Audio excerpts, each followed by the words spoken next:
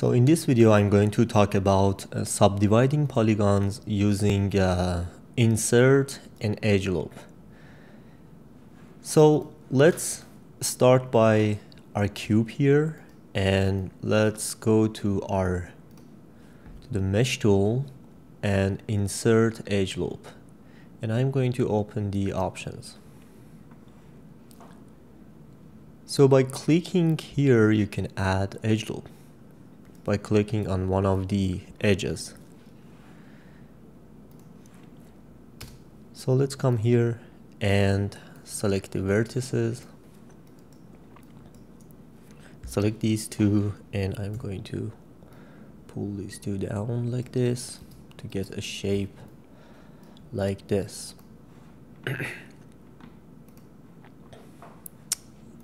All right, now let's come back to our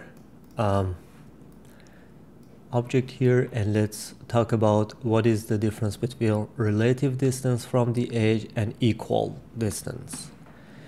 So here, as soon as when I'm in the relative distance from the edge, this happens. When I click here, when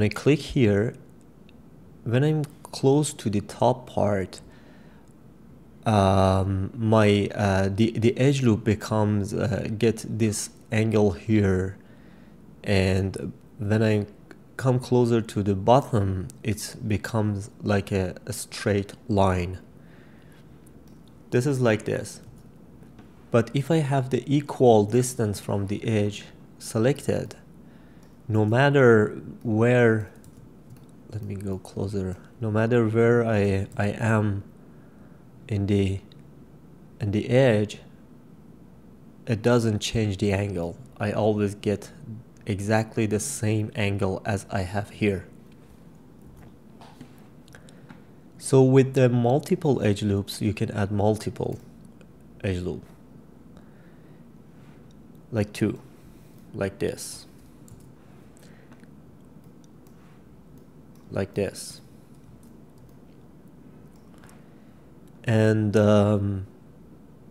if you need your edge loop be exactly at the middle, you can set this to 1 and then click here or click here.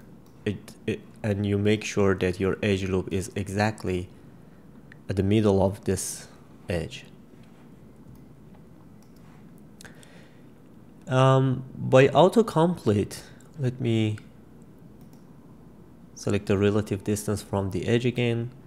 So by autocomplete off, if you turn this off, you can come here and, oh, actually, let me, all right. So by autocomplete off, when you can click, double click actually.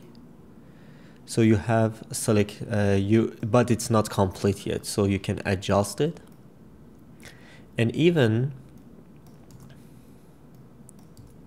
you should go closer. Okay, so you can adjust it, and if and as soon as you're happy, then you can click enter. But it helps you where, for example, in this situation where you select your edge loop here, before pressing the enter, you can click here, for example, and then when you go back to your selection, as you see, this part is deselected. So then you can click here, click here, click here, oops, click here, and then as soon as you go back here and select this edge, you see you can just select a part of the loop, not the whole loop, and then you can press enter, and you get a part of this edge loop. Now let's talk about insert with edge flow. I select this object to explain that. So when it's not selected, when I come here and select, let's actually turn on our autocomplete here. Okay, so I can select an edge loop like this, okay? But when I have insert with edge flow on, as soon as I click here, I get this flow here, okay? And you can go to your to attribute editor, and you have this node polysplit ring. So as soon as you add your edge loop, you get this node here, and then you can come here and adjust the edge flow here like this, okay? And you can even go more like this. So this is pretty much about the, and yes, and here for sure you can get by holding down Command Shift right mouse button, you can get the options here. It is exactly the ones that you can see here.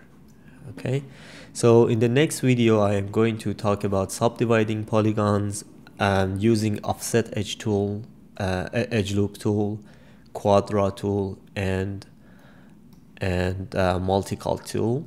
So make sure to check the related post on my website on thefocusedeye.com and searching for subdividing polygon tool, and to get all related video to this topic in one place.